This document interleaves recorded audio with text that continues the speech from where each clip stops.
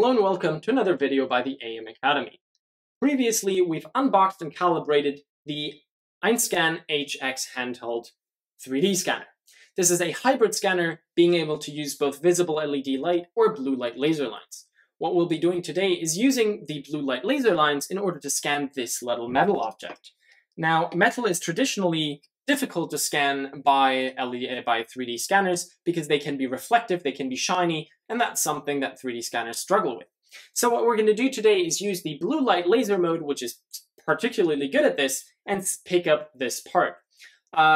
This was mechanically produced using conventional manufacturing techniques, but what we use the 3D scanning for is quality assurance. So we make a bunch of these parts in our factory, and then we want to see whether they adhere to our specifications, have the correct size, measurements, whether the holes are in the correct spots, etc., etc. And for that, we want to 3D scan the model and then compare it to the original STL file of it using a software such as Verisurf. So without further ado, let's get right into it. I'm going to select laser scanning, well, because that's what I said I would do. I'm going to get the software big so you can see it a bit better. And then I will create a new project, just overwrite my test group right there. Yes. And I will get high detail, or even higher. Let's set it to 0.1. This is the resolution. It is not the accuracy. The accuracy stays the same, but this is how far the distance is between any 2 points in the point cloud. And in this case, my goal is to have very exact measurements of this part. So I'm just going to go for the basically ultra high detail, where I set it even higher than it was before. Now I'm going to click the start button to begin my scan preview. I'm going to click the start button once more to start scanning. And you can see it will then start picking up my model. Now, because I have this nice turntable, I can just stand right here, picking up the scan of my model and rotating the table. You can see that this right now is quite slow. It would be considerably faster if I had chosen a rougher resolution, but this is a trade-off between speed and accuracy that you just have to make.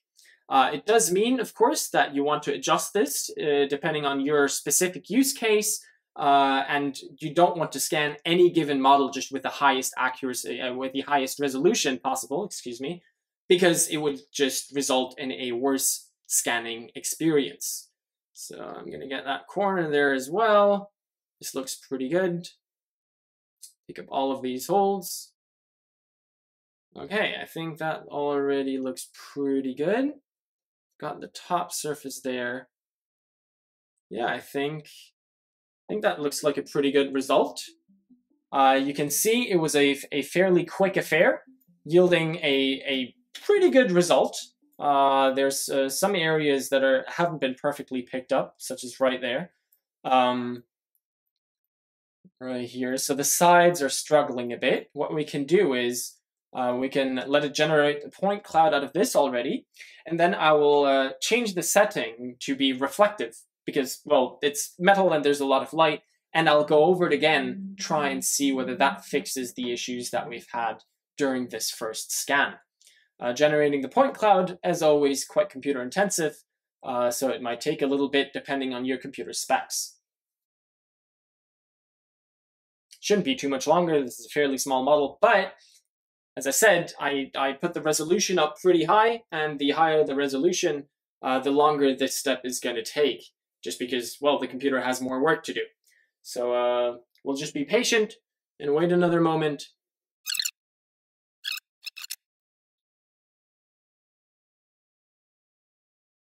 So this should be a good example on why not to raise the resolution too much if it's not necessary for your use case or application. So I'm going to set it to reflective, as I said, and then simply scan the model one more time, same position, same everything, and just see whether I can get a better result on some of these edges and sides, pick up a bit more of the surface there to yield a bit higher quality results in terms of the final scan. So I'll move it around like this. Oh, not too close. Okay.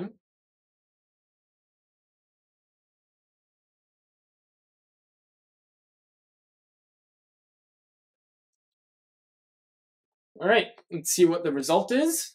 Zoom in a bit. It's still struggling there, but the top is looking better. This side is a bit rough. Why is that? I'll try and get that once more.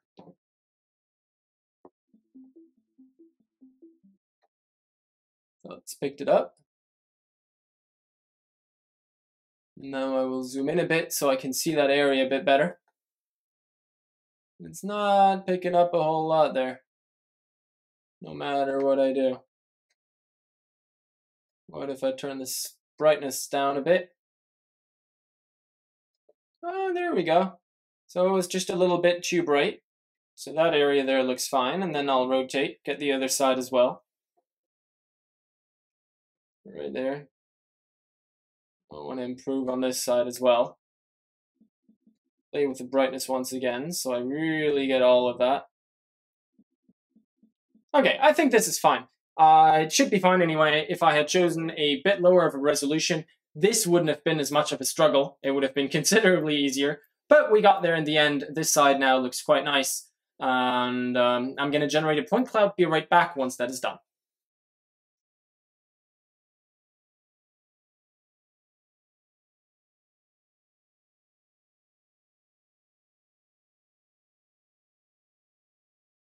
Great, it looks like our model is done generating the point cloud. As I said, this model back here now looks very, very nice, very smooth, good result out of that scan. And this will now allow me to use a third-party software such as Verisurf or any other inspection software to compare the distance between any two holes, the shape of this bulge, anything like that. Of course, in this case, I am limited by the accuracy of this scanner.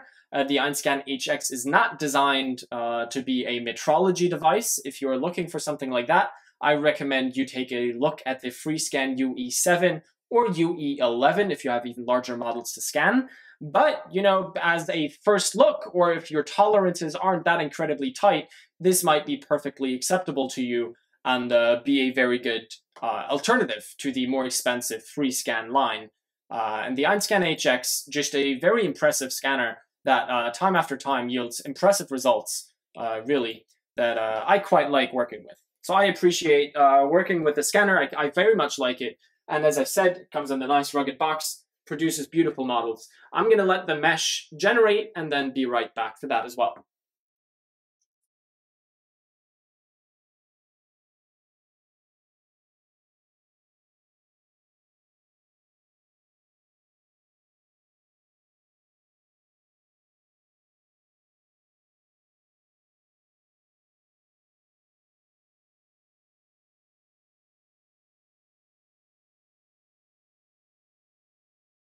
Great.